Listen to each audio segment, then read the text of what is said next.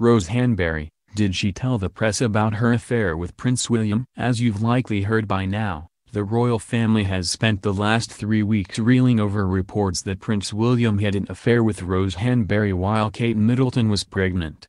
Rose is the Marchioness of Colmondley and a former close friend of Kate's. These days, the two are on the outs for obvious reasons. Rumors of William cheating on Kate have circulated countless times in the past, and the couple has always weathered the storm with their grace and dignity intact.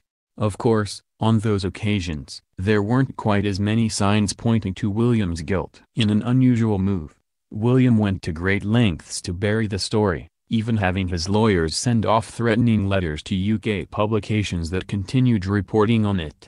Unfortunately for Will, the British tabloid press has become quite adept at reporting on scandalous royal gossip while at the same time sidestepping libel laws.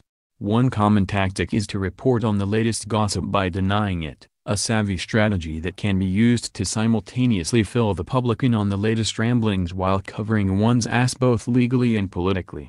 For some UK outlets, maintaining close ties to the royals is essential for survival. That strategy is explained and deftly utilized in this in-depth Royal Foibles article, which addresses the theory that Rose was the one to leak news of her affair with William to the press.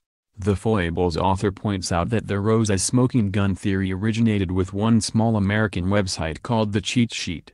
But then that same author states that this little website is well informed. Hey, bigger stories have been broken by smaller outlets. Of course, the situation begs the question of why Rose would blow herself in like that, especially since she's also married. There are many possible answers, and the most common theory seems to be that she became upset after Will broke things off. But in assessing the situation, it's important to remember how this story began. At first, it was reported as a feud between Kate and Rose. Kate reportedly committed herself to having Rose thrown out of her Norfolk, England social circle, and it was all a big mess. So could it be that Rose went to the press because she was pissed at Kate? Tough to say, but it's certainly more interesting than the lame "she's mad she got dumped by William angle.